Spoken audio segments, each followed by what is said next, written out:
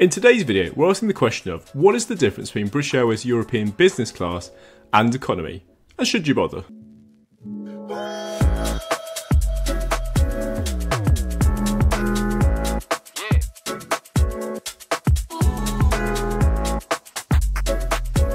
Hi, this is Alex from Lift Up and Travel. I'm here today with Brent. Hello. Hi. I'm basically on the way towards Gatwick and we're flying with British Airways towards Turin. Today's flight from London Gatwick to Turin will take about 1 hour and 50 minutes, covering a distance of 555 miles. Besides having one of our favourite lounges which has complimentary and delicious burgers, yum, we only paid £2 for today's flight, but more on that in a bit. First thing that's really good is because the train arrives in the South Terminal, that's where B is, so no faffing around. Love it. As you can see, British Airways is one of the more generous airlines when it comes to carry-on baggage allowance, so there's no need to check in for today's flight. Just don't be the last one on the plane if you're intending to take a suitcase. While economy, slum it to the right, we can use the fast track queue because we're flying in business class. As a result, immigration took no time at all. The second benefit of flying in business class is getting access to the lounge. I have British Airways Gold status, so I can use the first class lounge as well.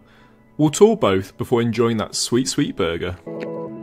If you've had the opportunity to try the business class lounge at Heathrow, the lounge at Gatwick has a much more relaxed vibe. This could be because it has plenty of seating, but it's divided into different areas by the structure of the building. Even better, if you so wish, you can take the stairs up to the balcony level. If, like me and Brent, you enjoy watching planes, then you'll love this lounge. Because of the position, it has views of both the South and the North Terminal. As for the food, it's pretty similar to the offering in the first class. Whilst the first lounge has a delicious burger, the business class has scones, jam, cream and steak and ale pies. The selection's pretty good, and while I'm not a chef, I always find something to eat. One of the best parts of travelling and being in business class is the use of the lounges and, where available, the opportunity to shower before your flight. And the shower rooms at Gatwick are really rather nice. So as showers go, this definitely trumps the Heathrow ones, which remind me of kind of like a hospital toilet. There's nothing like a rainfall shower, and the amenities are provided by Elemis, which are very refreshing. So if you've enjoyed the tour of the business class, it's back to the first. Unlike the previous time, some years ago, the lounge is quite busy today. Good to see British Airways filling those seats after the pandemic. And we've managed to get ourselves some great seats next to the window, which have views of all the parked planes and the runway. This is a great lounge, and that's partly because of the lack of Concord lounge. Unlike Heathrow, which is only reserved for those travelling first class, the first lounge here is as a result a slight hybrid offering a better service and that delicious burger I'll be having very shortly. The one thing you can normally count on is that British Airways lounges and flights have a really well stocked selection of alcoholic beverages and soft drinks. Let's start things off with a glass of wine. And opposite, Brent's been waiting very patiently for his burger. Do you think he'll share his chip? How's the burger? Really good. I'll take that as a no then. And shortly after, mine arrives as well. What a good looking burger. Had a lot of chips in my time and these were really good. If you don't have time to sit around and wait for the burger, although it's only 10 minutes, there are plenty of other options. They usually have cake, and today's no exception with chocolate cake and lemon drizzle. As always, the saddest and most exciting part is leaving the lounge, because it means we're going to board a plane. Always fun for us. We will have a very quick tour over the airport to see what's available if you're flying economy. I hear the North Terminal isn't quite as good, but that's okay because this is the South. There are plenty of restaurants and seats and this nice little mezzanine area in the middle. There's also 3 third-party lounges to choose from, but pre-book because they get really busy. While checking the gate, I've spotted the Lego shop, but specifically, I can see what everybody's talking about online. It's Lego's latest product and it's a replica of Concord. This we have to see.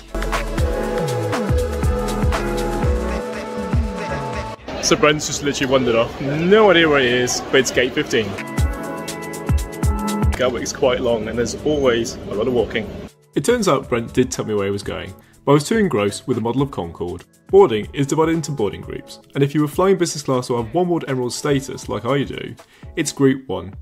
Besides getting comfortable in your seat, this also means you get to choose where to put your bag, underneath or in the overhead lockers.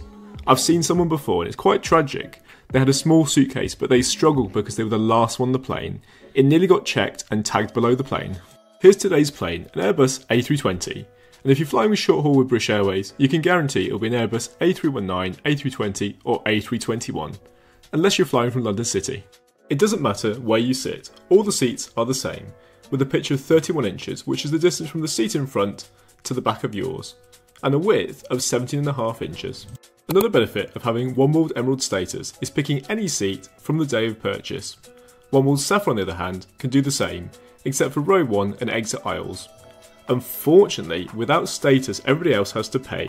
Even in business class on this flight in January to Oslo, it costs between £21 and £27. That's a little insane.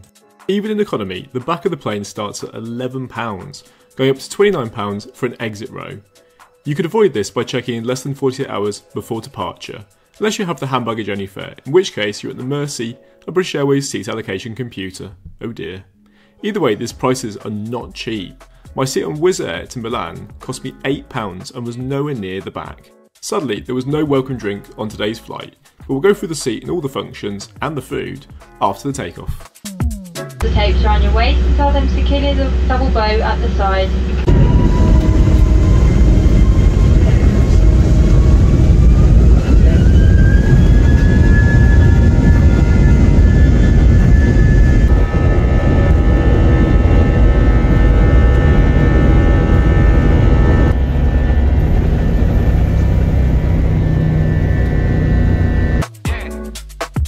Noisy little engines, aren't they? Looking to the skies, you'll find the air nozzle and a reading light, and this nice looking magazine comes from the wall back pocket in front, which is a really good distance away.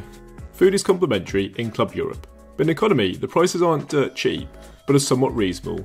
Then again, £5 for noodles seems quite expensive.